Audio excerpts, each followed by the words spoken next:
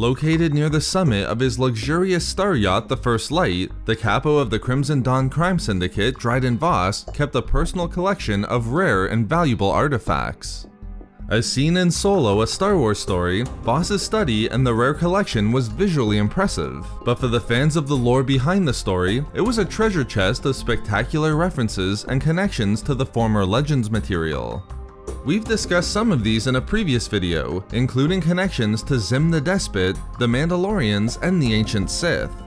But after the recent release of the reference book Scum and Villainy, case files on the galaxy's most notorious, the artifacts within Vos's study have been further expanded upon from the earlier mentions in the Solo official guide, providing even more Legends references and connections. As a brief reminder, Dryden Vos's study on the First Light contained displays of rare antiquities that together represented a one-of-a-kind collection. Well-paid buyers and relic hunters risked their lives to provide Vos with new trophies he could show off. 6 different themed galleries were on display in Solo: ancient mystic relics, idols of power and leadership, ancient weaponry, early stellar cartography, pre-spacefaring tribal artifacts, and ancient technology. Scum and Villainy expands on one of the most visible artifacts from the film, the near-complete set of Old Republic-era Mandalorian armor.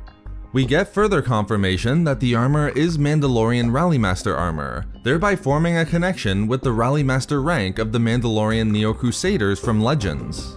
But more than that, we now know that these Rallymasters within Canon served as battlefield commanders during the ancient wars of Mandalorian expansion, helping to forge their current borders.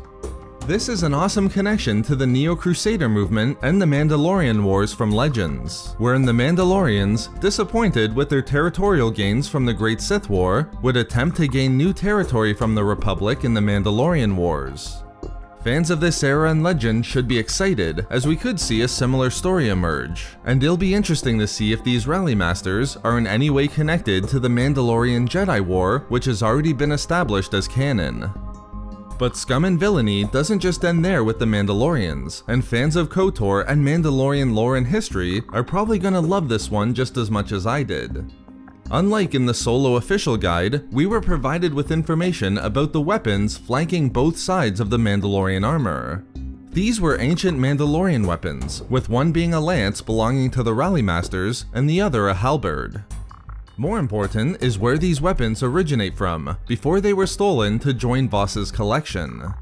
One of them originated within a monument on Cronist. Fans of Rebels will remember Cronist as the planet seen within the Mandalore sector that served as the ancestral home of Clan Wren, the clan of Sabine Wren. But the other weapon hails from the archaic arsenal on the planet of Ordo. In Legends, Ordo was the homeworld of Clan Ordo, which included Canderous Ordo in the era of the Mandalorian Wars.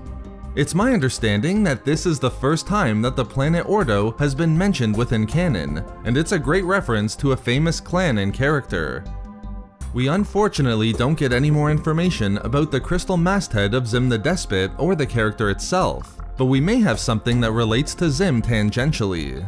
Scum and Villainy notes, for the first time, a sacred vase within Vos's collection. But more important than the artifact itself was that it was stolen from an antiquities institute within the Tion hegemony.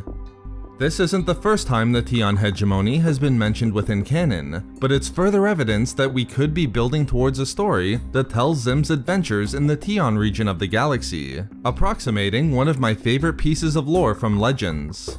The Tion hegemony literally had a history as long as the Old Republic itself in Legends, and it would be so great to see it built up again in canon, particularly if we have Zim re-enter again through this way as well.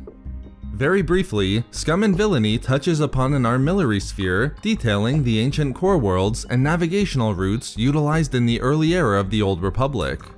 Although this one was stolen from a gallery on Duro, and a similar sphere was mentioned in the Solo official guide as being Alderaanian, it does appear to be the same artifact. Regardless, its importance is noted as being a representation of the ancient alignment of the planets Duro, Alderaan, and Corellia, which within canon was considered by galactic scholars to be the cradle of civilization within the galaxy. This could be a connection to the concept of a core founder within Legends, where these 3 planets were instrumental to the early formation of the Galactic Republic. In this way then, like the potential with the Tion hegemony, the early formation of the Republic in canon could evolve similarly to the way that it did within Legends. And finally, probably my favorite reveal within Scum and Villainy regarding the artifacts in Vos's collection is a new one: an ancient navigational data plaque. However, while we already knew that the collection contained ancient navigational relics, this one in particular was from an Ancient Jedi survey vessel called the Permandiri Explorer. First, the name of the vessel itself is an excellent reference to Legends, as the Permandiri Explorer was the name of a lost survey vessel in the 1979 novel Han Solo's Revenge. But there's also some interesting lore here regarding the Ancient Jedi within canon.